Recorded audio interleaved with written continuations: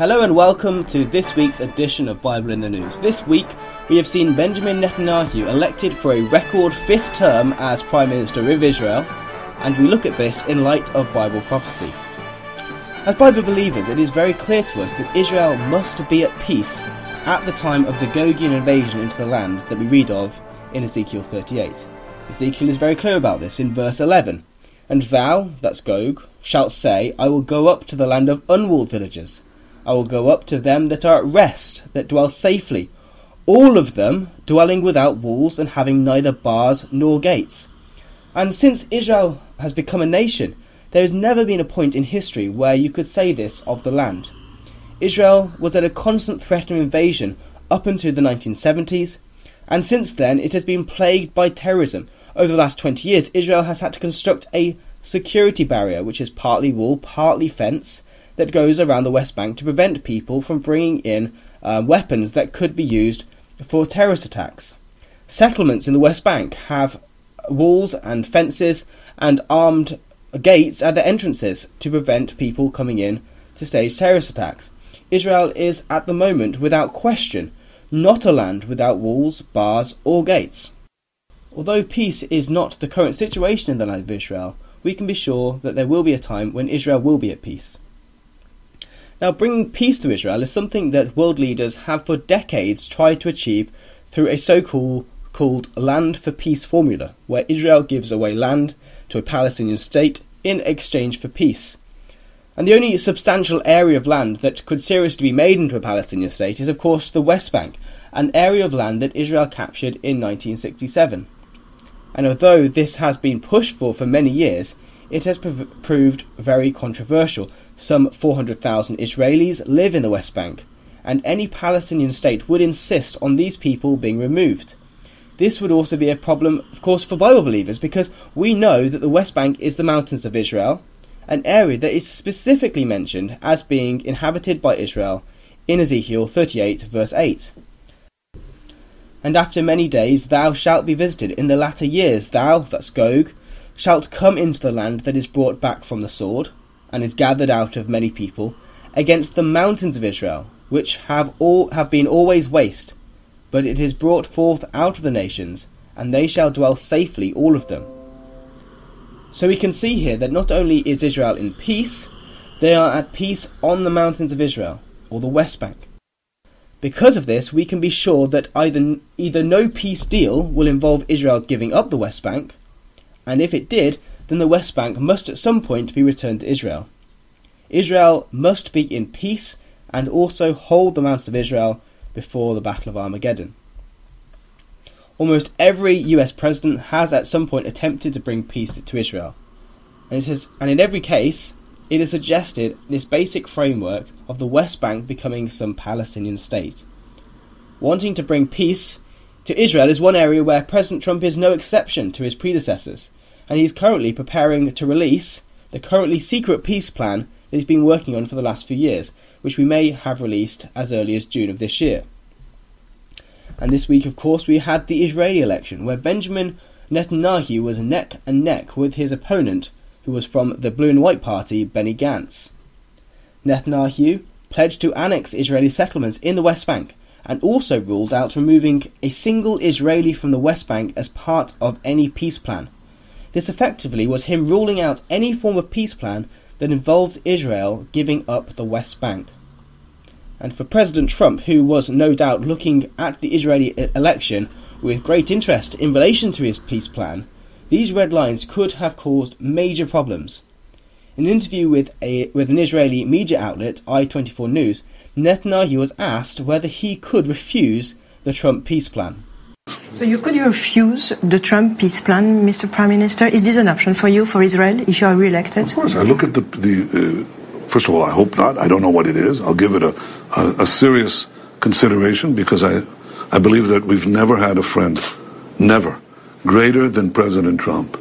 He recognized Jerusalem as our capital. He moved the embassy here. He withdrew from the dangerous Iran deal that Lapid and Gantz supported. I went against the whole world to challenge this. And now he's recognized the Golan. Of course, I'll give it its due hearing and consideration because I know it comes from a friend. But I also stated my principles. I will not tear out. I will not remove a single settlement, a single Israeli, and I will not relinquish our actual control of the territory west of the Jordan, because we're not going to replicate another Hamastan in Judea, Samaria, which is 20 times the size of Gaza and touches Tel Aviv and Jerusalem and Haifa and Beersheba. And we'll keep Jerusalem united. These three principles, I said to them very, very clearly. They heard it. He was also asked about his policy of annexing the Jewish areas of the West Bank. To it. You have made some blockbuster comments recently. You said that if you were to be re-elected, you would move to annex the West Bank. And you said that you told President Trump that Israel would not remove a single person from the West Bank. How did President Trump react when you told him that? First of all, I didn't say that I would annex the West Bank. I said I would apply Israeli law, or annex, if you will, the Jewish communities, the Israeli communities in Judea, Samaria. That's different. And I want to do it as far as I can with American support. It took me 2 years to get this document. See it here? I talked to President Trump and I said, recognize the Golan. Please recognize the Golan. It's his choice, of course. 2 years later, he recognized our Golan, the Golan, Israeli sovereignty over this vital piece of territory. I'd rather do it this way as well, and that's what I intend to do. How did they react? I explained to President Obama, to Vice President Biden, to others, that this is my policy. And I've said time and time again that I would not remove a single Israeli settlement or a single Israeli forcibly. I'm against this whole notion of ethnic cleansing. So, I just don't believe in it. Prime Minister, did you ask President Trump to then consider recognizing Israel's sovereignty over the West Bank? I've discussed it with his people. It's not something that I've said, you know, there are elections now, so I'm saying it. It's a three-stage process. The first was I had to block for 8 years immense pressures. First of all, not one brick, they said. Don't build one brick. Well, it was hard, but we built. The second phase was under President Trump to get a much larger compensation and an increase in the construction that we're doing in Judea, Samaria, and we did. We now have 18,000 building starts. Unbelievable. The third stage is to make sure that these Israeli citizens are not forsaken. People say, oh, we'll recognize the blocks. But Lapid and Gantz are saying, okay, and we'll take out 90,000. The others who are outside the blocks. No, we're not taking anyone out. We're going to recognize, I'm going to extend Israeli sovereignty there. And yes, I told it to President Trump's people. They heard it. What they'll do with it is something else. But I think that I think people respect, even my opponents, they respect the position of principle and strength. Right. And and I think that I've been able to achieve, as in the Golan, as in my contacts with the Arab world. You see the map behind me? That map has the entire Arab world.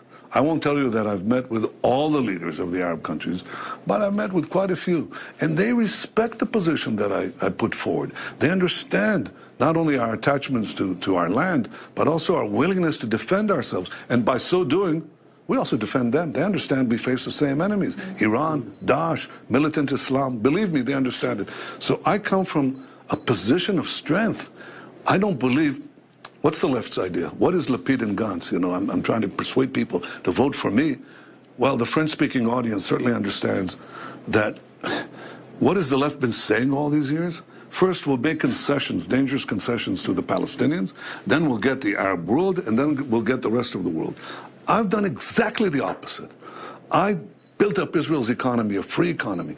I built up Israel's security, powerful army, powerful Mossad, powerful Shin Bet, made Israel into a cyber power. And then with the two of these two things, got the rest of the world to come to Israel. They're all coming here. And 1 week I was with Trump, received the Golan. I was with Putin, brought back the remains and the artifacts of Zecharia Baumel, Zichrono Livracha. And in the middle, Bolsonaro from Brazil was here with 250 million people and embraced Israel, touched the kotel. It's a big difference. All the world is coming here. So my position is the opposite. I go to the world from a position of strength. From the world, I go to the Arabs from a position of strength. And if we have peace, it'll be from there to the Palestinians from a position of strength, not weakness.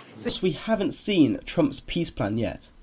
But if it was the case that Trump is planning to require Israel to give up these areas, you can imagine him looking on in horror as Netanyahu put down these red lines, and you might even expect him to endorse his opponent, who was a lot less hard line on these issues. But instead, he continued to support Netanyahu, and when he won the election, he made this comment. I'd like to congratulate Bibi Netanyahu. It looks like that race has been won by him. It may be a little early, but I'm hearing he's won it and won it in good fashion. So he's been a great ally and he's a friend. I'd like to congratulate him. That was a well thought out race, I can tell you.